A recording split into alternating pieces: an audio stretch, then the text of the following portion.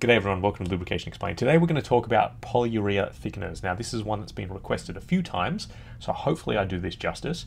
We're going to talk a little bit about how polyurea greases are made in the chemical sense, so where a polyurea comes from, a little bit about the manufacturing process, and how they're different from the standard metal soap greases. So let's get into it.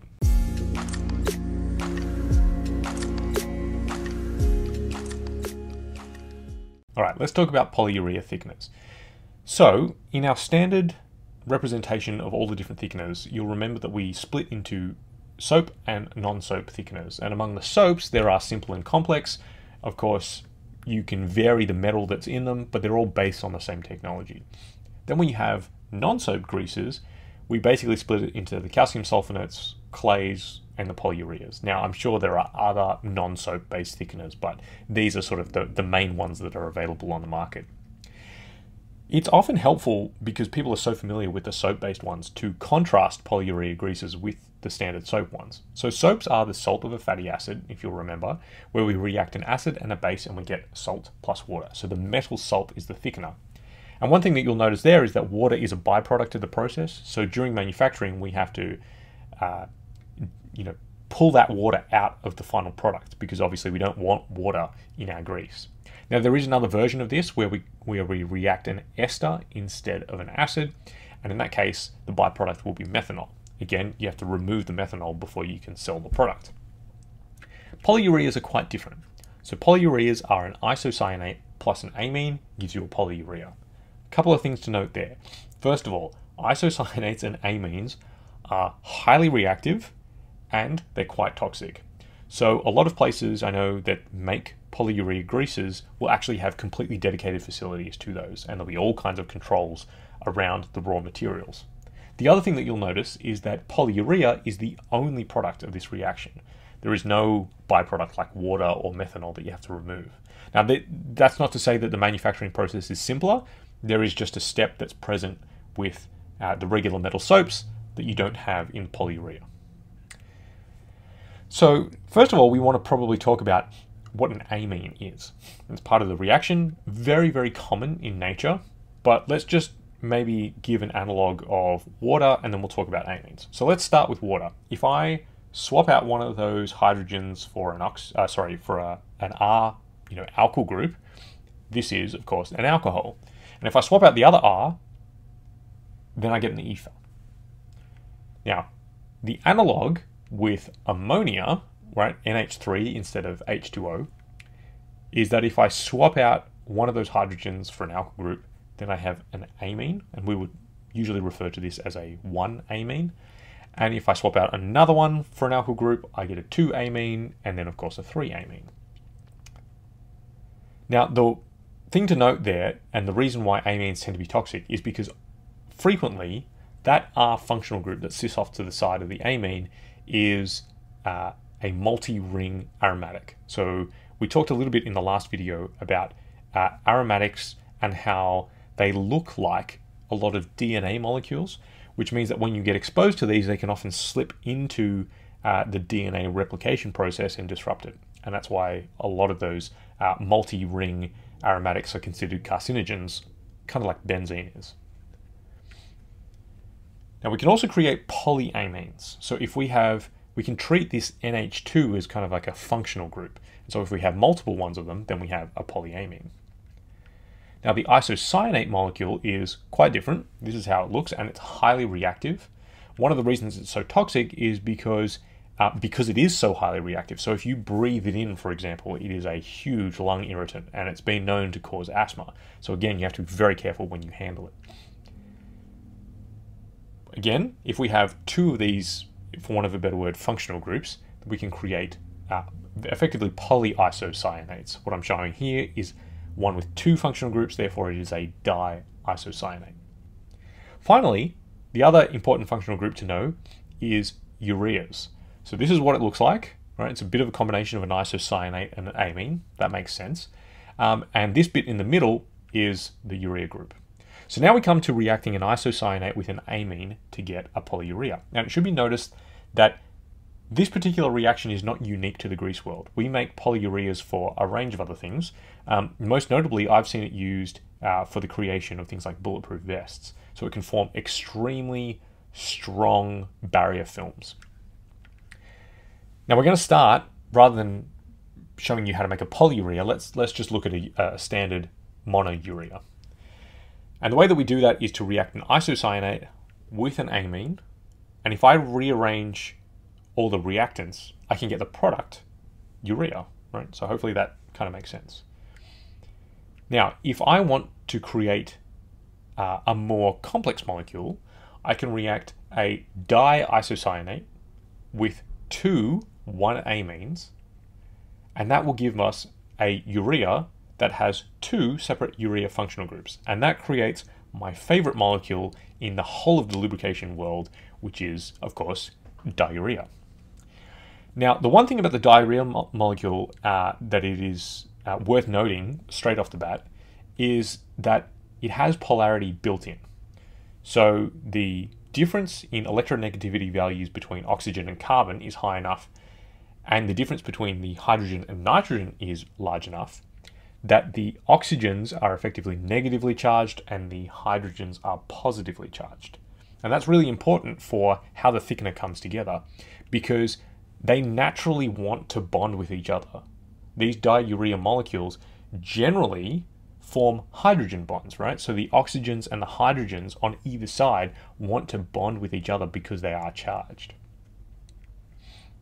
Now, we can compare this with metal soaps. So I'm showing here a simple lithium grease, right? And what you can see here is that there is no hydrogen bonding that occurs between the lithium molecules.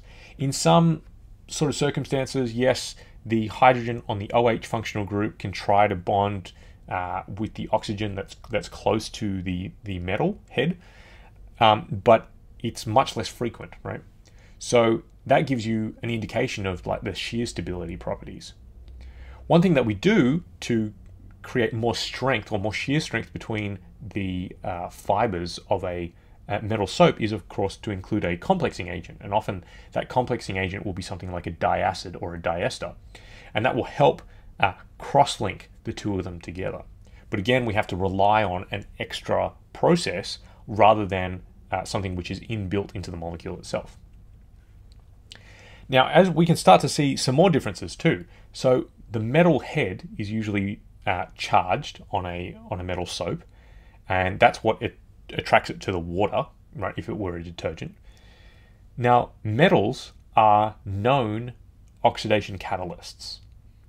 And that's one of the great properties of a polyurea, is because it contains no metal, it is highly oxidatively stable, and therefore you get very long lifetimes out of these greases. The other thing to note is that the manufacturing process is extremely important in determining the final kind of mechanical stability of a polyurea product. So the way that they're manufactured is that you put the isocyanate and the amine together in the presence of a base oil, and although they will react readily, let's say the gel structure that they form or the crystal structure that they form is highly dependent on the heating profile. So it's a little bit like when you form steel, right? Steel fundamentally has the same components to it, although, okay, there are alloying agents and things like that. But fundamentally, you can make many different kinds of steel with the same products, with the same ingredients, by heating it and cooling it in very specific ways. And you can do the same thing with a polyurea grease. So at the very top of the reactant, you hold that temperature for a little while, and then you cool it again with a very specific profile, and then at the end you homogenize the grease. So that, again, that heating and cooling profile is hugely determinant in how the mechanical properties will look. The other thing that's unique about polyurea greases is the way that they interact with additives. So again, most additives, not all additives, because you have things like polymers and that, but a lot of additives are surface active. And that's a very fancy way of saying that they are charged, right? Because metal surfaces are charged, and if therefore our EP, anti-wear, rust inhibitors or corrosion inhibitors are also charged, then they'll want to attract themselves to metal surfaces. And that makes sense. We're trying to protect metal surfaces most of the time. The problem is that because the polyurea molecules are themselves highly charged, they often outcompete the metal surfaces, and they won't release additives to work on metal surfaces. So the additive chemistry that you use in polyurea grease formulations is very different. And that's one of the reasons why polyurea greases tend to be incompatible with others. It's actually because the add packs are completely different families. Going even further, the way that they interact with base oils is very different as well. So with the lithium or other metal soaps, you'll remember that that long hydrocarbon tail is what binds itself to the base oil, right? And of course, when we put it under stress, that bond is weak enough that it can then release the base oil to do its work. The problem that we have with polyurea greases is that we don't really have that. We have something that is highly charged, and therefore there's no way for the base oil to really connect to a polyurea molecule. That's particularly a problem when we start to formulate with, let's say, group 3 or PAO base oils, right? Because they're highly nonpolar. They just don't want to connect with a polyurea molecule. So often we'll have to introduce some kind of co-base, like an alkylated naphthalene, for example, or an ester, or even a naphthenic crude or a naphthenic base oil to help really bind the base oil with the polyurea grease. So where would we use polyurea? Well, as I mentioned before, the oxidative stability is just off the charts, right? Because it contains no metal in it, which would act as an oxidation catalyst. It means that they last a really long time. Typically where we see it is in fill for life bearings. So there's a lot of applications. For example, if you think about the fan that you have in your house, you don't replace the grease on that fan, right? It's not like you do an oil change or a grease change on that. It's expected to last the entire life of that fan bearing. So in fill for life applications, the polyurea greases work out really well because often the thickener will outlast the bearing life. Another place where we use it is constant velocity joints. So you'll see these a lot, and the balls themselves get very hot. They can get to like 150, 170 degrees Celsius. And so the thermo-oxidative stability of a polyurea grease really helps us in these kinds of applications. And finally, we sometimes see it in agricultural equipment as well. So one thing I didn't really talk about is the thixotropic behavior of polyurea greases, where they are probably less shear stable than, let's say, a lithium complex, for example. And what that means is that when they're acting, they kind of tend to, especially when they're being stressed a lot, they sort of turn into a liquid. But the advantage of the polyurea grease is because it forms hydrogen bonds, when you release the stress on it and you let it cool down, it actually reforms the crystalline structure. So that's really good for things like farm machinery because, you're relying on farmers who are not necessarily professional mechanics who are maintaining their own equipment. You want a scenario in which if there is, for example, a leaking seal, that rather than leaking out of the application as an oil would, the grease is able to do its work, and then when we stop running the tractor or the harvester or anything like that, it then thickens up and stays in the application. So that's another example where we would use a polyurea grease. Anyway, I know this has been a little bit longer, but polyurea greases are really interesting, a very different chemistry to the rest of the soap-based thickeners at least, and I think they've got great applicability in industry. So as usual, if you've got questions or comments, please leave them down below. Otherwise, this has been Lubrication Explained.